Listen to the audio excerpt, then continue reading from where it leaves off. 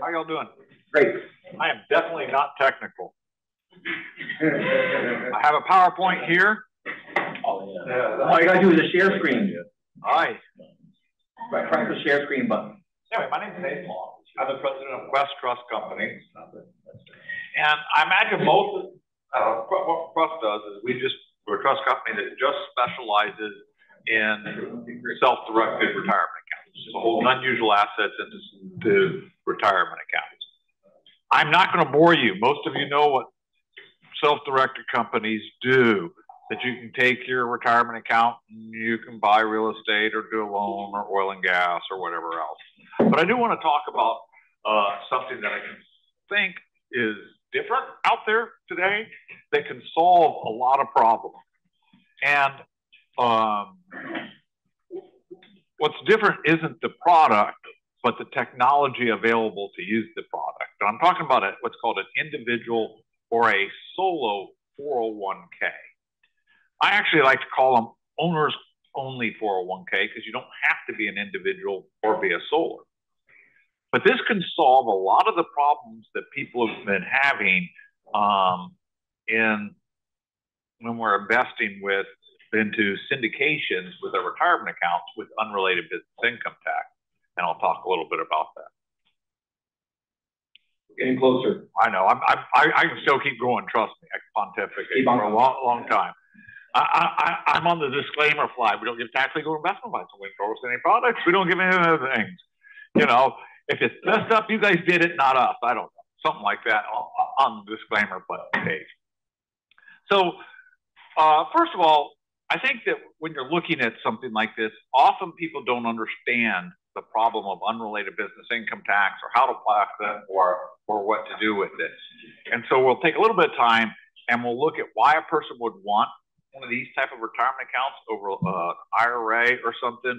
Then we'll break down to some of the problems. And then, you know, as we look at different problems, we'll look at the solutions to them. But honestly, a solo 401k is allowed to do a lot of things that an IRA can't do. That being said, they're very complicated. And the complication, I think, doesn't make them for everybody, for sure, even with some of the new technology. I always like to say, you know, don't drive a semi to the store to get a loaf of bread if you got a Volkswagen parked out front, right? You know, often the simplest thing is the most, you know, and everyone's trying to build this big workout. But there are 4 serious advantages to having a solo 401k over an IRA.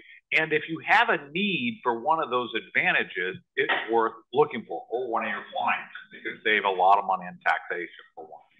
What are the different needs that they have? One of them is you can make larger contribution limits on very small amounts of money, right? A lot of my clients end up having a lot of investment income, but have very, very little amount of earned income, or what we call qualified income, right? They don't have very much money to put in retirement accounts. Well, with a solo 401k, you can make large contributions, large Roth contributions, as well as traditional contributions, because you're acting as both the employee and the employer. Basically, you get to add in all your SEP contributions like an employer would. That's about 20% of your Schedule C income if you're getting it that way, 25% of the W-2 otherwise. And then you get to put on your other hat as an employee and contribute again. And this contribution amount could be quite large. God help me, I hope I get it right. $29,000, I think, if you're over 50, with the $7,000 of catch-up. And that money can be contributed as a Roth contribution regardless of your income level. So a lot of people who don't have the ability to make a Roth contribution could put a sizable one in a solo 401k. So advantage one is large contributions, right, even on small amounts of money. One of the other advantages, or the next advantages, would be checkbook control. Some of our clients are buying real estate on things. It's not just a syndication. We're just not writing one check, right? We're fixing up property. We're doing all types of stuff. They're managing something in that. When you do this, the IRA world has kind of developed an LLC, put an LLC inside of an IRA, and that's okay. And I'm telling you, I think that's always been dangerous, and I think it's even much more dangerous nowadays that the IRS is collecting information as to who's holding LLCs inside their IRAs, and that I think that you're dealing with self-dealing, right? I think I've always said that there should be a separation if you're going to do that. In other words, you should be the managing member of that LLC. Well, when you have a solo 401k, that's removed. You are the trustee of that account. You get to make all the decisions. You get to hold the checkbook. You're the one that's signing the document at closing, not your custodian, right? You're in complete control.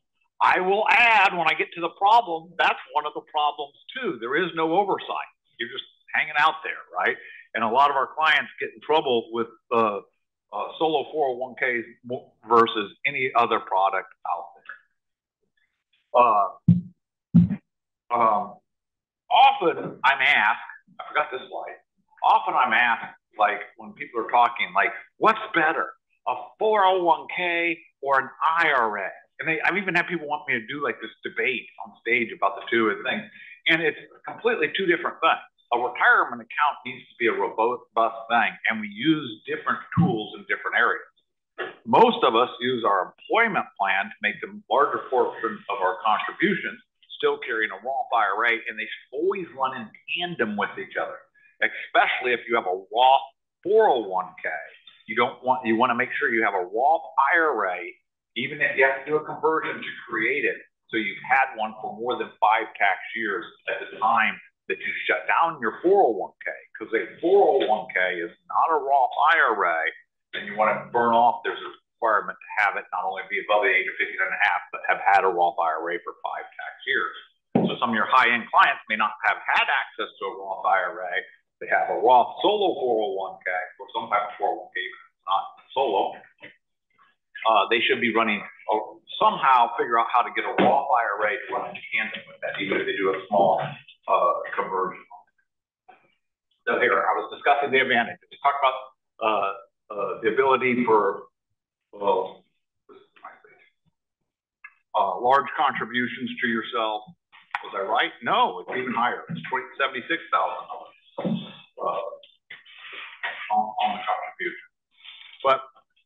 And when we're doing the contributions, it's important to understand that there's different ways to get money into 401k. We can put money in as the employer, and that could be a traditional, or that's a traditional tax deferred. And then as the employee, we can put money in as a Roth contribution or a traditional contribution. And we can have rollover contributions from other plans. But all of these must be tracked separately in the accounting as we do it, right? So that's important. One of the other advantages is it allows you to invest in anything. You know, most of my clients will hold an account with Quest, and they got their IRA, and they invest in their weird stuff, you know, their syndications and their loans or whatever with them, and then they have an account with someone else, and we're transferring back and forth between the traditional custodian and not. You can hold all the different types of accounts under one envelope inside of a solo 401k very easy. You have your brokerage account, you have all that, you have the checkbook, you have the control as manager. But I think the one thing that I like to focus in with the solo 401k is there's an absolute exemption to a tax that can really hit people hard, which is unrelated business income tax as it relates to debt finance. Ooh, that's exciting, huh? Let's talk about it. I want to describe a problem, and then we'll describe what different solutions to it. And what I'm talking about is unrelated business income tax. There are situations where retirement accounts, as they invest into things, create taxation, right? This is not taxation to the individual who owns the retirement account. The retirement account itself has to pay tax. Typically, that's running a business. Is it illegal to run a business inside your Roth IRA? Nope, you can do it. But you can't manage it. You can't pay yourself, right? And if you earn money on that, you're going to have to pay a very onerous tax, unrelated business income tax, because if you didn't, you'd be competing against other people who are having to pay tax, and therefore you could sell your product cheaper. So that's always been a problem. Most people don't run a business inside an IRA because of these rules. You know, you're going to pay so much tax on it, it doesn't make sense. There are people who do it because the end result is to try to shift the money into that Roth IRA, then and they can continue to invest tax-free.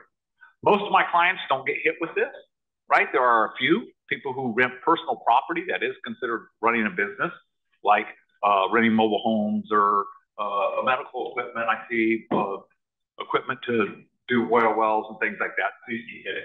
But the other side of it gets us. It's the debt finance side. And let me explain. If we go and buy real estate, let's say just for simplicity, we're buying a house. We buy a house for $100,000, right? We didn't have $100,000. We only had $40,000 in the retirement account. We put $40,000 down. We went to a non-recourse bank, you know, Fortis Bank or something like that, and they gave us a loan for 60%. Everyone follow that? That means I'm 60% debt leverage when I buy that house. The very next day, I sell the house. I sell it for $200,000 in my store. I made $100,000 in profit. Because that is 60% debt leverage, 40% of that goes to the IRA tax-free, but the $60,000 is subject to tax. Tax at what rate? Well, in my store, I only sold the house in one day, so I didn't get a capital gains treatment. I'm going to pay ordinary income tax rate, but at a trust rate. So in other words, it just shoots right up to the top, somewhere around $14,000. I'm paying top tax rate. Sounds pretty terrible, doesn't it? You know, until you think about it, I took $40,000, I got it back in one day, I got another $40,000, and I had to split 60 with Uncle Sam. Sign me up. The problem with the story is it's not true, right? not that it actually created taxes. But there's the problem. And this also affects us with capital gains as well as debt leverage income. Now, if we hold the property over a year, we will switch to a capital gains treatment on that. But regardless, one of the big problems is this also affects syndication. If my client has gone out and invested in a apartment complex, the apartment complex is typically owned by an LLC, that's a pass-through entity. They're using seed money. As that creates profit, that profit is taxable to the IRA. They fill out their own tax return called a 990T, right? And often people did not realize they would have to pay that tax as they entered into the deal. Some, you know, deal sponsors, I know it's hard to believe, might just leave that little detail out, you know. Not all of them. I mean, not I hear, they would come here and things. So this is one of the things that is one of the advantages is with a solo 401k.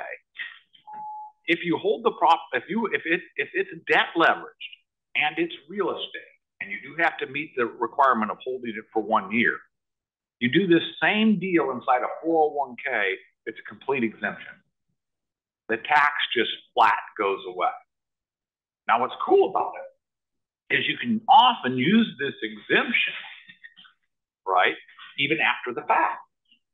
If I bought into an apartment complex, I could, down the line, prior to receiving the payout or the profits, as long as I could try to time it prior to that, I could transfer that asset from a traditional IRA, SEP IRA, or solo 401k. A Roth IRA cannot be transferred into a Roth 401k. That's funny. But any of those other types of accounts, we could move it into a 401k. How long do we have to hold the property? A year. Doesn't mean you have to have the 401k open for a year. You had to hold the property for a year. Everyone got it? So you could sometimes move it over just before it and instantly solve the taxation problem, sometimes saving thousands upon thousands of dollars on one transaction for the right type of client, right? That's done really well in one of these things. So I think that's cool to be able to pick it up afterwards, okay? So sounds pretty cool. What is the problem, right? A solo 401k actually has its own set of problems that are pretty serious to deal with, right? So again, if you don't have an advantage, I don't need to make larger contribution limits, right? I don't need the checkbook control, you know, or I don't need the unrelated business income tax exemption. don't use a 401k. Go to an IRA or something cheaper, right? It doesn't make any sense, okay? So that. So what are the problems? The first problem is what we call legitimizing. You can't go, wow, that 401k is really cool. I want one, right? You actually have to have a reason for it. You have to have income. And that income has to be some form of self-employment income, right? Now, your spouse could be, or your business partner could be in. That's okay. You have people as long as it's all owners only. Does that make sense? So and how is it that we know that you have income? Is you've turned it in on your tax return, right? And there's one final step. You have to make a contribution into the 401k. This cannot be a rollover contribution. It has to be a contribution on that first year based off of income. So this is where it leads to two problems. One, if you don't have any self-employment income, you can't have one, right? What's the other one? Little pesky things. I got a bunch of them. I got 140 of them. They're called common law employees. If you do have employees that won't work, even if the employees are in a different company, right? There's grouping rules that you can't provide benefits to one company you own that another one doesn't. So if you're pretty good percentage owner of a company that has common law employees, you may not be eligible for a solo 401k. You might want to talk to one of our IRA specialists, right? So how do we solve this problem? I can't fix the employee problem unless you just want to fire all your employees. Sarah, that's probably not a good idea, right? No, okay. But the other problem, I've seen a lot of people create a small amount of income. There's nothing in the codes that say you have to have a large amount of income, and you can still have a W-2 job with a full 401k at work, and you could have a little bit of self-employment income, right? As little as maybe $500. As long as you could show that on your tax return and make that current year contribution in that first year you open it, you can legitimize that 401k, okay? So again, you can have multiple 401ks. You cannot double up the employee contribution. You can't max it out in both places, but it's only one, but you can do it. I've seen people sell some stuff online, just and turn in tax return, just create a little bit of income. Or they already had some income once they started thinking about they didn't consult or something along those lines like that. If anyone have any questions, you can ask it. Stop it. 3 minutes left. Yeah, go. Yeah. So like me, for example, I've got this tiny little side business, but I'm an equity partner here at Jackson Walker. We have 401k. I switched it to Roth 2 years ago. Max, it gets right every year. So you're saying, so you don't increase you just like an IRA, you have a total contribution. Total contribution, but you can break it out into two places. But if let's say I reduce my one here at work a little bit, I could create one for my other business. Right. But then what does that give me? Like your examples with, putting real estate in, right? Or whatever. I mean, isn't that all subject to the contribution limit? Like how much can you really put in? No, you can transfer in as much as you have. I'm assuming that real estate's in another thing. You can transfer as much as you have. There's no contribution limits to how much you can transfer in. So you can take your SEP IRAs, your traditional IRAs, other employer plans and transfer them in. All right. Other problems. I'm going to go fast because the reporting is ridiculous on these type of accounts. Okay. The problem is you have to report your own 1099-Rs, and then you have to track those different contributions. And also, you may invest with it differently. You might want to invest your Roth funds one way and your traditional funds. And even people with very experienced accounting don't have the accounting and the things to go together to be able to do it. I've been selling these for years and they terrify me, to tell you the truth. They're very powerful, but you just basically give plan documents and go, here you go, thanks, let me know when you're in trouble, basically. And again, the record keeping from all the different things. And there's also no oversight. So what we have is, I have a program now that will guide someone through exactly what to do with each contribution. It will break everything up. And you have the full power of Quest and all of our IRA specialists to be able to go through it. So your clients can do this really easily without messing up. Every time they put a check in, it'll automatically figure it out if the asset's divided up into different things. Every time you purchase an asset, it will ask all the questions and force you into it. It does all these things that they can't do because I'm running out of time. And again, It does all this other stuff that no one else does at the time. But the big thing is that it automatically helps with fill out the forms for the government reporting and does the different accounting things. It does cost more than an IRA. It's somewhere north of $100 a month, where you can get a self-directed IRA for somewhere around $30 a month. So again, it is the Mac truck. It's used for a lot of different things, but it is a little bit different. You guys never heard of us? QuestTrust company. We've been around a long time. We're not the largest. We do pride ourselves on education. I have over 40 IRA services professionals that work for me. So when you call up, you'll actually get someone on the phone to talk to you. They will talk to your clients and treat them like regular people, you know, as well as you. We provide a lot of education, and that's free. And it's also free of salesmanship or anything else, because we never have a horse in the race, right, on there. And we have a big expo coming up. We're not in the expo business, guys. But has anyone here ever been to one of our expos? Right? This is cool, isn't it? Like, I go to expos all the time because of things. And man, what's cool about Quest Expo is the level of people that come are really cool. It's much higher there. This is going to be in Irving Convention Center. It's a really sexy building, all types of cool pictures. You know, come and expose yourself to some of the things.